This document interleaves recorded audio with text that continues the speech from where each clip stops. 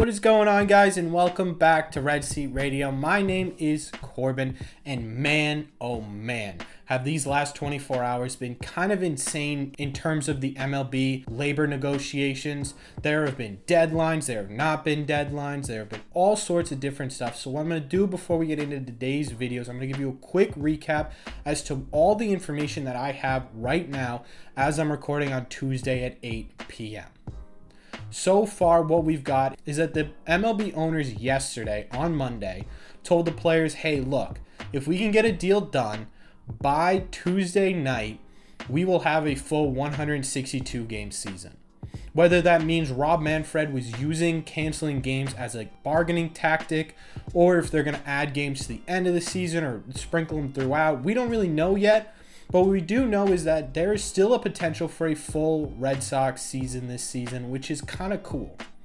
We also got news that if a deal is not done by Tuesday night, they're going to cancel another week of games, which for the Red Sox means they are canceling the series in New York and they're canceling the series in Detroit. However, as I am talking to you now, we are getting word that people seem to think that there might be a very good possibility of a deal getting done by Wednesday. Now people are speculating that the deadline was moved out. It's been insane. It's been nuts. It's been so hard to follow.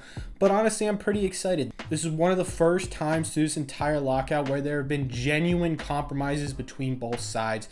The MLB is coming up on issues. The union is coming down on issues. We are starting to get somewhere. I'm still holding out hope for that 162-game season, but I'm not confident that it will happen. You guys will most likely know by the time you're watching this what's going on, but I wanted to give you an update of what I know in case you haven't been paying attention. As for the actual content in today's video, though, we finally have some Red Sox spring training news. No, it's not Xander Bogaerts and Rafael Devers, but it's news about the future Fenway Stars. The minor leaguers started their minor league spring training camp this week, and what I did is I took all of the major headlines of the first week, and I'm going to wrap them up into one video for you. Your one-stop shop for Red Sox news. That's what this channel has always been. So we're going to continue that even without the actual Red Sox team. But before I get into all of that, do me a favor, make sure you guys are subscribed to the channel. We are only 40 subscribers away from that giveaway. I just secured our Tanner Houck and Connor Seabold cards. They're both autographed. And I'm also giving away an Alex Verdugo signed card. All three cards go to someone for free once we hit 500 subscribers. Also, make sure that you guys have hit that like button as well. Thank you all very much for clicking on this one. Let's get into it. The first major headline is that Alex Cora is sporting a beard. No, I'm kidding. That is not the real headline. But I did want to point out that his beard does look good, and I would be down for another bearded Red Sox team like 2013. I think this team has the perfect personality for it. The real news story is that Alex Cora is just down there. It's the first time since December, whatever, when the lockout started, that we have seen Alex Cora in any sort of capacity on or with Red Sox players, even if they are future Red Sox players. So to me, I'm very excited about this stuff. It means that baseball's in the air, whether that's in the form of minor league baseball or major league. The second piece of news I have for you guys is that there were a couple players during this first week of minor league spring training whose position kind of surprised me. That was Alex Binelas and Blaze Jordan. I've done Fenway Futures on both of those, so if you don't know who those guys are, head over to my channel and click on that playlist. But Alex Binelas and Blaze Jordan were playing first base. Now, both of them are natural third basemen who were drafted as third basemen. And in my opinion, Blaze Jordan makes perfect sense at first base.